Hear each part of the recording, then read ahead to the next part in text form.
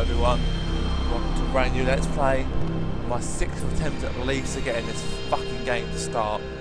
Well, I'm Classic Gamer and welcome to a game that I absolutely adore when I was a kid. A classic game to be sure. A game that I can't seem to get to work at the moment. So I'm just going to do the intro at this point, which won't be a long video, or barely a minute. But I'm going to do the intro.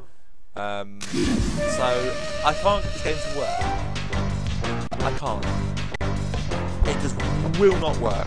It just flat out refuses. Which infuriates me.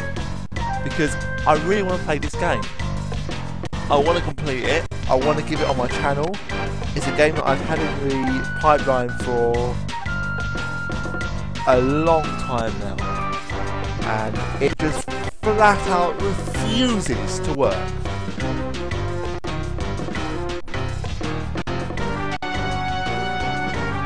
But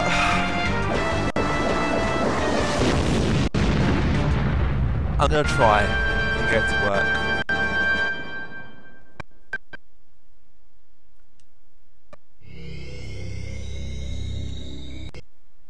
So new game, possible mode, ice hit, Ludo with space, and hopefully this stupid game will work.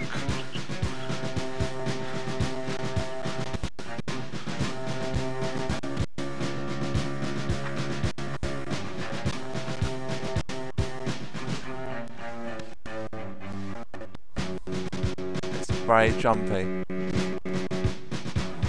Good morning, Mr. Phelps. International weapons dealer Basil Prokosh has set up operations at an abandoned World War II submarine base in Lundqvist. Our information shows he is planning to upset peace in the Gulf by selling 12 medium-range missiles to an enemy country. Your mission, Jim, should you decide to accept it, is to sabotage the submarine transporting the missiles. As always, should you or any of your IM force be caught or killed, the Secretary will disavow any knowledge of your actions. This message will self-destruct in 5 seconds. Good luck, Jim.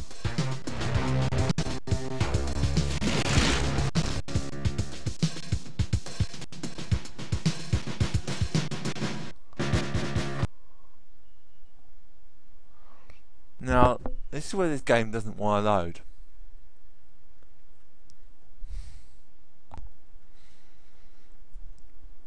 So we'll give it a couple of seconds to see if it actually sorts itself out.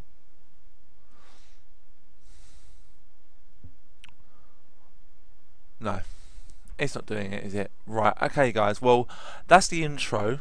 Not what I wanted to do, admittedly, but I have no choice but to accept this, and it's going to be a black screen. So I'm going to join you when I manage to get the game working. So I'll see you in the first mission.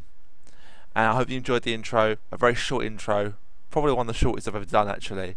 But for now, I'll say thanks for watching, and I'll see you in the first mission. Bye for now.